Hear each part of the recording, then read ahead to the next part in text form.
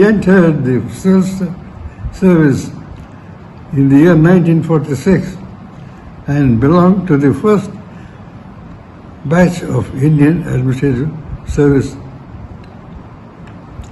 Partition had taken place and we were given training at the Staff College.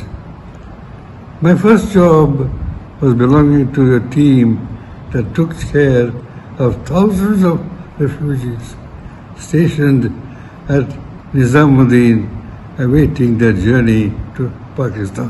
After I served the Madras Presidency as Sub-Collector Balachander and also as the first class magistrate. My district collector was F.W.A. Morris, ICS, who I felt was an excellent administrator and gave good training to me also. As children, the spirit of nationalism was there in all aspects of life. The independence fervor caught up with us at school, St. Rachel's Convent, Shantha, where we studied, with a ceremonial flag hoisting in the morning, followed by a solemn singing of Jana Gana Mana. We were trained to sing that song prior to the Independence Day. In the same year, O.P. Ramaswamy Reddyar, who was the Premier of Madras, and in his cabinet, Avinashalingam Chettiar, who was the Education Minister, he visited our school. And during his visit, he spoke to us and said that Tamil medium would be soon introduced in all schools. This sent shock waves because I was in the 4th form and I had just 2 more years of school. And a change in the medium of instruction was disastrous. However, my sister Girija, she switched over to the Tamil medium and she stood first in her class. This is to prove that Tamil was no barrier, but I was afraid of it. My mother was a member of the Mylapore Ladies Club, which is Vidya Mandir, presently Vidya Mandir School. And Padmasini, a young Congress worker, she trained volunteers to serve as volunteers during Gandhiji's visit to Madras. And I had joined the Seva Dal.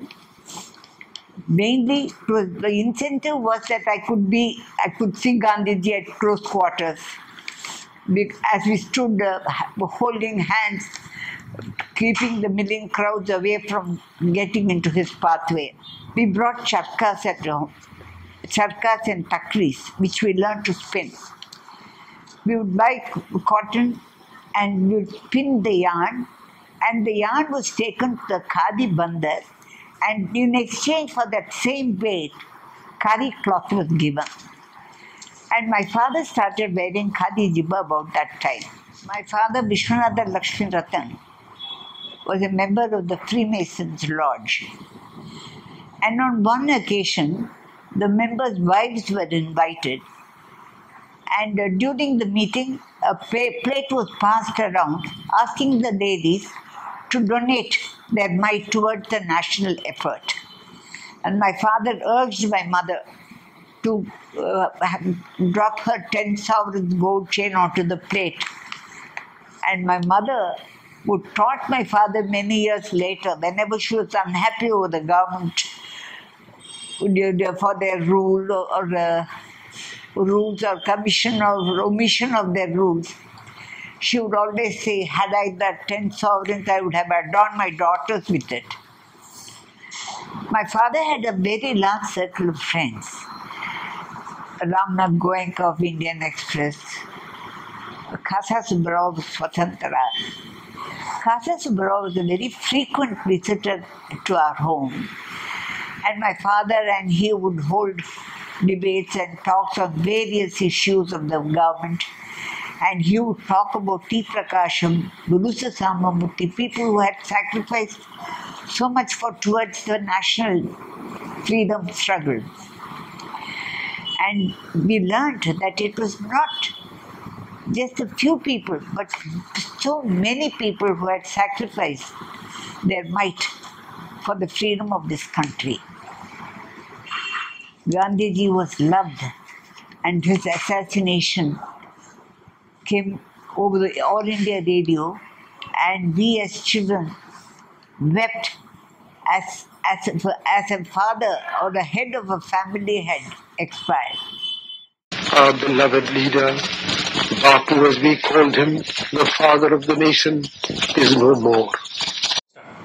To this day, when the national anthem is sung and people stand erect with their head high and their arms to their sides, my voice quivers as I sing the national anthem silently, and tears well up in my eyes. And I tell myself, I am proud that I am an Indian, and India is my country. Gandhiji சுதந்திரத்தை இதுக்கு சத்தியாகிரகம் பண்ண போது இந்த கடல் நீரை காய்ச்சி உப்பு பண்ணுறது அப்படிங்கிறத ஒரு ஒரு கொள்கையாக எடுத்திருந்தார். அதை பின்பற்றி எல்லாரும் பல பேர் பண்ணிட்டு இருந்தாங்க. இந்தியாவில் இங்கே தென்னிந்தியாவில் ராஜாஜி பண்ணினார், வட இந்தியாலையும் பல பேர் பண்ணாங்க. அந்த மாதிரி பாம்பேயில் ஒருத்தர் பண்ண ஒரு குரூப் போது அவளை பிரிட்டிஷ் அரசாங்கம் அரெஸ்ட் பண்ணி கேஸ் போட்டுது. கேஸ் போட்ட உடனே அது விசாரணைக்கு வந்தபோது அந்த ஜட்ஜி விசாரிச்சுட்டு ஒரு கடல் நீரை உப்பு காய்ச்சறதுல என்னதுன்னு அதை சட்டம்னு பேர். அது இந்திய நாட்டில் உள்ள சட்டமா, இது ஏதோ ஃபாரினர் இங்கே பண்ணின ஒரு சட்டம் அதுபடிக்கு அது ஒரு குற்றம்னு சொல்கிறேன். நீங்கள் ஒரு குற்றம் இல்லாத ஒன்று குற்றம்னு சொல்கிறது குற்றத்துக்கு செய்த நீதிக்கு செய்த அவமானமாக நான் கருதி இந்த சீட்டில் உட்காந்து படிக்காமல் அவள் குற்றவாளி நான் எழுந்து நின்று படிக்கிறேன் அப்படின்னு சொல்லிட்டு படித்தார். அவர் ஒரு பிரிட்டிஷ் ஜட்ஜி, அவர் இந்தியன் ஜட்ஜி இல்லை. 15th August 1947 is rather vague, but I do remember it was a day of celebration. I was a student at Madras Presidency College in those days, and I remember going around the city in the evening when all the buildings, particularly the government buildings, were fully illuminated with a new flag flying. And there were lots of cars on the roads.